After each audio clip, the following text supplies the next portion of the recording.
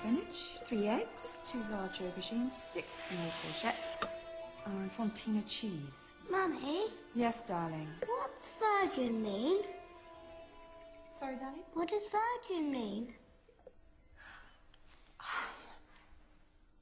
Girls and boys, I mean grown-ups, bodies are different, but they're made to fit together in a very clever way, like a jigsaw.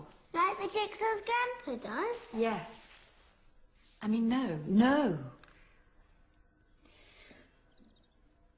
When a mummy and a daddy love each other a lot, then sometimes they like to show each other just how much they love each other. Does Daddy give Mummy a present? Sort of. What kind of presents? Daddy has a special thing, and so has Mummy. And when Mummy and Daddy want to make something very special, to make a baby, then Daddy takes his special thing and puts it in Mummy's special place. Winchester? No. The shoe shop? No, darling. A special place on Mummy's body. And that makes Mummy feel very happy. Makes Daddy feel happy as well.